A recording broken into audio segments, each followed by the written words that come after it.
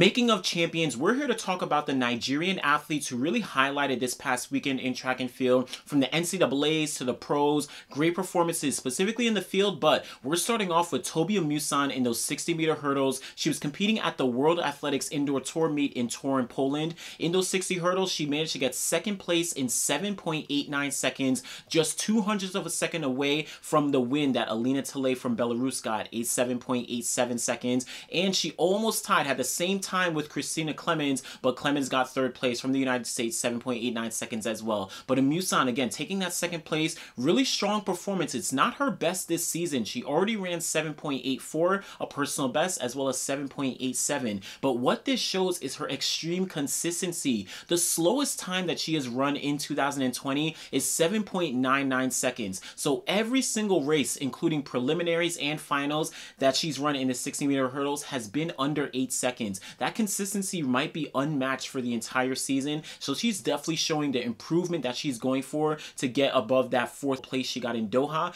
going for a spot on the podium in Tokyo this year. So keep a lookout for Tobi Amusan. Moving over to the men's shot put, we have Chukwuebuka Enekwechi. He was also competing in the Torun indoor meet in Poland. He managed to throw a season's best of 21.04 meters. Really strong performance. That's not only a season's best, but only 5 centimeters away from the indoor personal best he set last year at 21.09 meters. So very strong performance there. We saw him at the Dusseldorf indoor meeting throw 20.37 meters. So this is a really strong improvement from there. He's definitely going to be looking to improve in Tokyo 2020 this year upon the 8th place that he got in Doha last year. So keep a lookout for Enekwechi. Now in the women's long jump, we had Ese Brume, who had a really bright 2019 season, which saw her jump not only over 7 meters, but also get the bronze medal at those Doha World Championships. Here in the Torun indoor meeting, she managed to jump an indoor personal best of 6.62 meters, getting second place behind Romanchuk from Ukraine. Really strong performance though. This improved upon her personal best of 6.41 meters, which she set a couple years back. She's definitely attacking this 2020 season. This performance shows that 2019 was no fluke. She's going to be going to improve that bronze medal she got in Doha, looking to get silver and potentially gold in Tokyo this year. So keep a lookout for Brume. Now in the NCAAs, we saw some great performances here as well. First, Ruth Osoro, who competes for Texas Tech.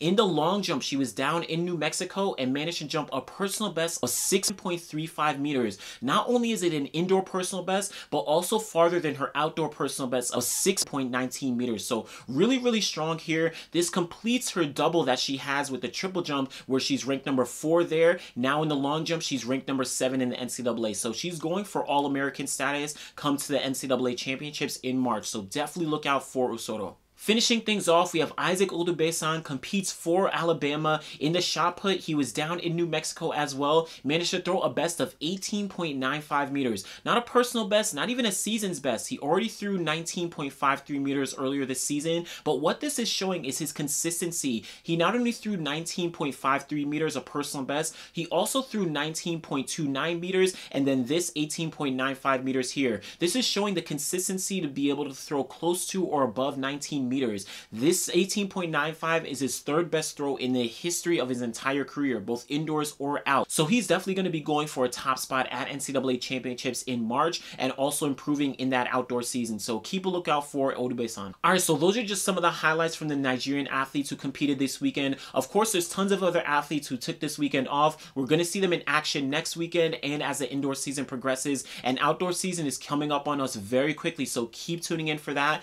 Make sure you guys like the video, and we need you guys to subscribe to the channel as well. Making of Champs is going to be coming out with a lot of content as we progress through the 2020 Olympic season, so we need you guys to tune in so you can follow along with all the content. All right, so make sure you guys like, subscribe, keep tuning in, and we'll be back again very soon. Thanks.